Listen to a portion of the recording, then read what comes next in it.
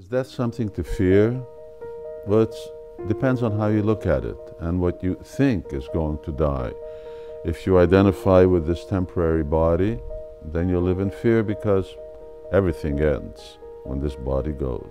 But if you identify with the immortal soul, that which is within the body, the source of life and consciousness, then death is like discarding old and worn out clothes. No one laments much about that. What happens to the soul after death? Where does it go?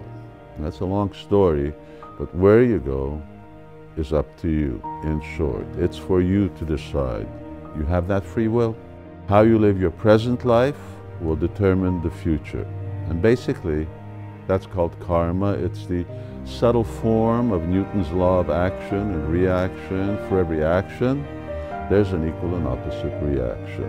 If you live according to God's laws, then you get a good result, a better destination after death. But if you live according to your whims, ignoring nature's laws, you get a bad destination. And that's something to fear. How does being a calf on the way to the slaughterhouse sound? Pretty fearful. Believe it or not, like gravity, karma is a fact. So if you want to know more about how to live a progressive life, I recommend you read the Bhagavad Gita. The one thing in life that is 100% certain is death. We plan for so many things in life that aren't guaranteed. Who will we marry? What's our career? Which house we'll live in? But the one thing that is guaranteed, the one thing most of us don't plan for, is death.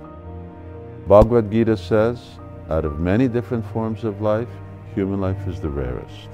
It facilitates self-realization, but it also comes with responsibility and choices.